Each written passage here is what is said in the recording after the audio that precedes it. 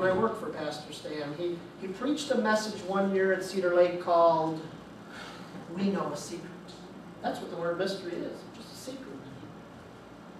He preached a message called, "We Know a Secret," and people loved it. And then he put it in the Searchlight a couple months later, and people loved it so much he printed it in a booklet. And when he sent it to the printer, he told the printer, he says, "I want you to put on the cover a picture of a man whispering a secret into the ear of another man, and both of them are smiling. The one's smiling to tell it, and the other one's smiling to hear it." And when it came back from the printer, instead of that, on the cover it had a picture of a guy going, "Shh." And Pastor Stan was fit to be tied.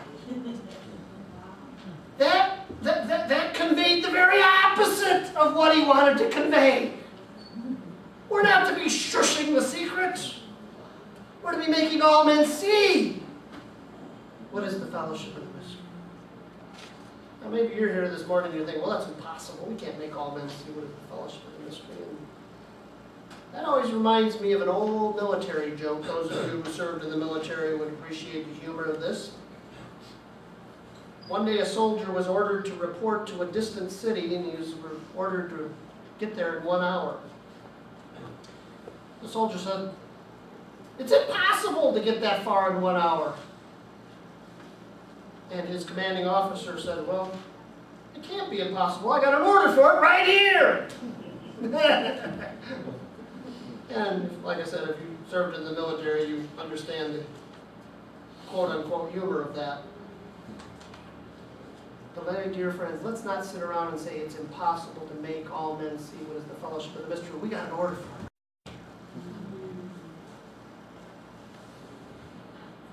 Notice it doesn't say, notice what it doesn't say. You know me, I'm always saying, look what the Bible says, but look what it doesn't say.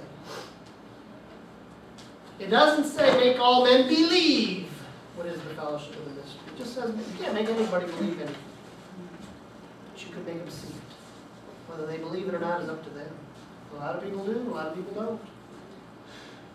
And notice it really doesn't also, it also really doesn't say make all men see the mystery. It says make them see what is the fellowship of the mystery. The fellowship that exists in this joint body between Jews and Gentiles. Hey, listen, in Paul's day, it wasn't any different than it is today or has ever been. In Paul's day, Jews hated Gentiles, and Gentiles hated Jews. But suddenly there was this new entity called the body of Christ. Jews and Gentiles peacefully coexisting. People thought it was amazing. You go to church and you'd see slaves and masters sitting right next to each other.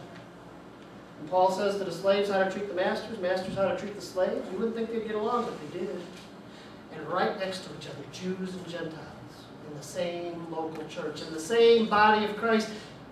Hey, in the Old Testament, Jews and Gentiles didn't like to be in the same room together, let alone in the same body. Jews and Gentiles peacefully coexisting, it was unheard of in all of history. And it's this that Paul wants us to make men see. The effect of this oneness that we have, not just the doctrine. We're being called on not just to preach a doctrine, we're being called on to live a life. Showing the oneness that we have with every member of the body of Christ. And for the sake of time, and those of you who have to get somewhere for Mother's Day, we're just going to make one more comment. He says in verse 9, we're to make all see the fellowship of the mystery which from the beginning of the world hath been hid in God. Now notice what it doesn't say. It doesn't say it was hid in the Old Testament. Lots of things were hidden in the Old Testament. You ever heard of the types? You know what a type is? A type is an Old Testament shadow of a New Testament truth. Probably the most basic type is the animal sacrifice was a type of the sacrifice of the Lord Jesus Christ, right? We have a type of the resurrection. I picked one here. Remember when the Lord said in Matthew 12:40, third from the bottom there? For as Jonah was 3 days and 3 nights in the whale's belly, so shall the Son of Man be 3 days and 3 nights in the heart of the earth. Jonah's experience was a type of the death, burial, and resurrection of Jesus Christ.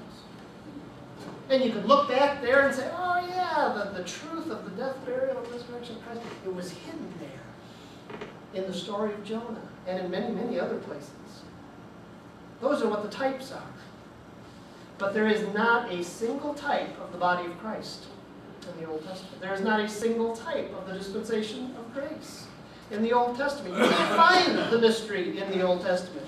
You can't find it in that goofy Bible code they came out with a few years ago where they're reading between the lines to find some secret message from God. Just read the lines and find a message from God.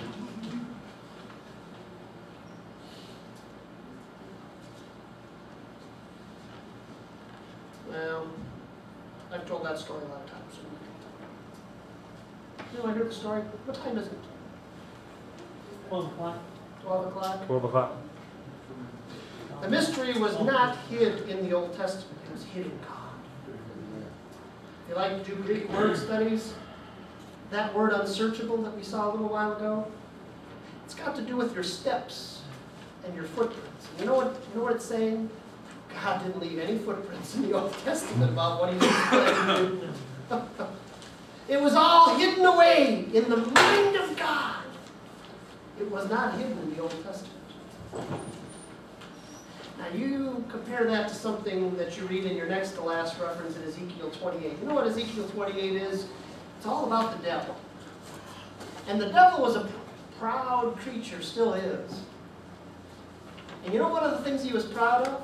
Look what it says in your next reference. In Ezekiel